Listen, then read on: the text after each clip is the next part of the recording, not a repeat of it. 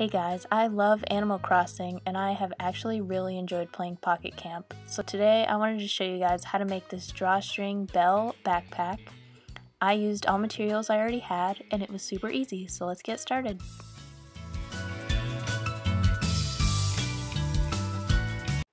For our drawstring bell backpack, we're going to need 2 rectangles of yellow fabric. I am using cotton. And this piece is going to be 12 by 14 inches. You'll cut 2 of them. You're also going to cut a little scrap that is 2 by 3 inches. And you're going to cut 2 pieces of 12 by 14 inches of your lining fabric. Mine was white flannel. Also going to need a small scrap of a purple fabric. I just had this satin sitting around, so that's what I used. It needs to be 5 by 5 inches at least.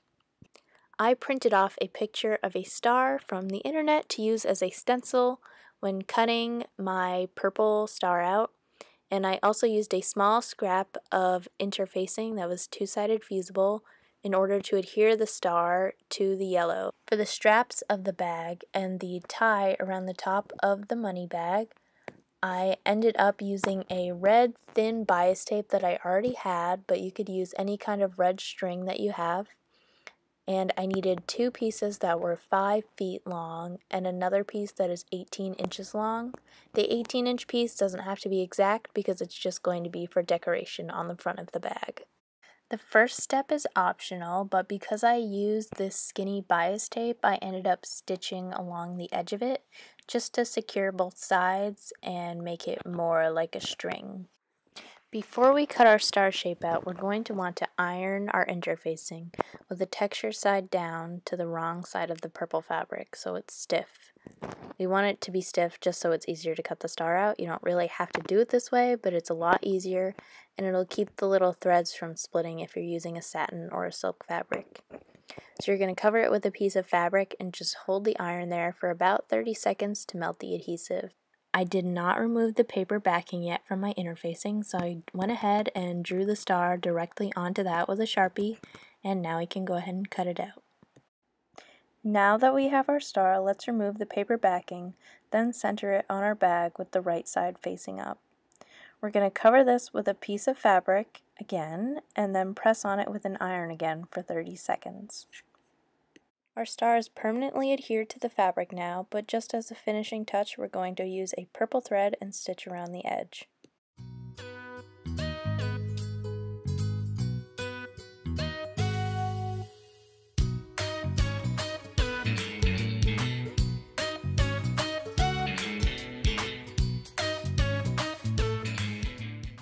Pin the wrong side of one piece of white fabric to the wrong side of one piece of yellow fabric together so that you're looking at what you want to see on the outside.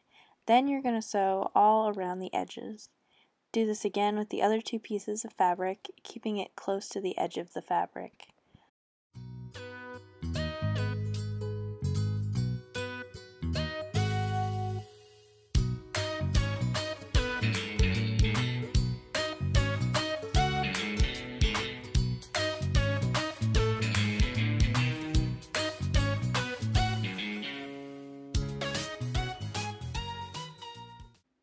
Now we just want to fold over the top of both pieces of fabric by about an inch and hem them.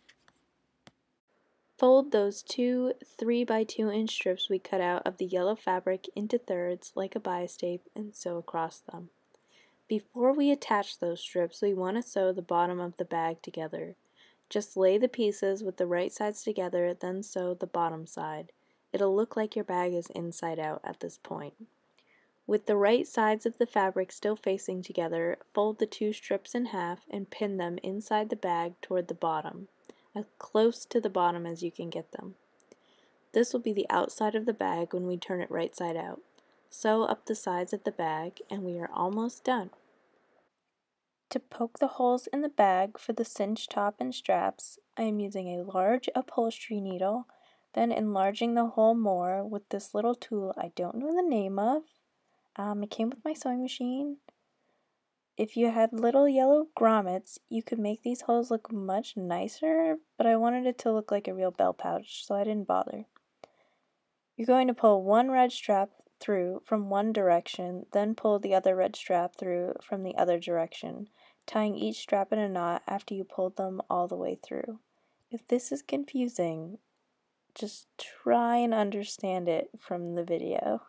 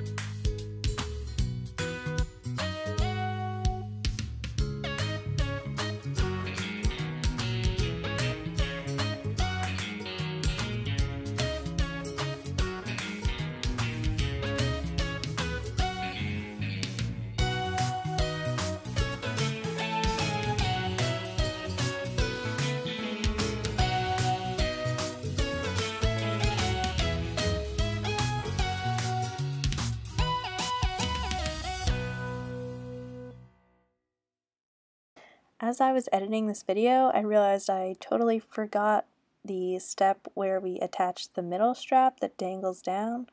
So you will not see it in any of the clips after this one, but you're just going to tie it in a knot on the center loop. Our bag is all done except for that center strap I forgot to attach before filming this. But this works just like any other cinch backpack, except it looks so cool being a bell pouch.